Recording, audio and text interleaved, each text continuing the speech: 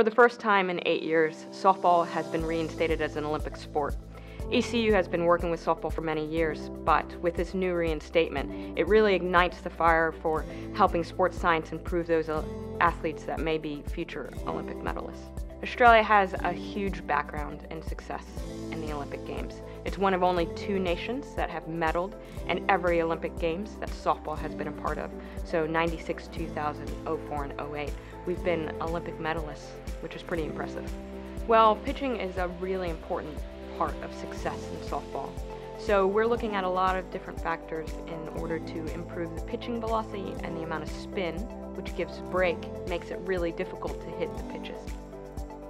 By looking at the 3D kinematics, which is how the body moves, how each joint moves, and the timing of it, along with how much force they're applying into the ground, we're able to pick the small differences in our better performers as far as pitching performance goes. From that, we can target the areas that they need for improvement. So that might be they need to improve their strength, or it might be that they need to improve some technical aspect of their pitching. All of those factors together ultimately give you both the speed and the movement on the pitches that make it a really difficult thing to do to successfully hit the ball. Well, the biggest difference in this research versus a lot of the research you see even in sports science environments is we bring the lab out of the lab and we bring that equipment to the field. It makes it what we call more ecologically valid.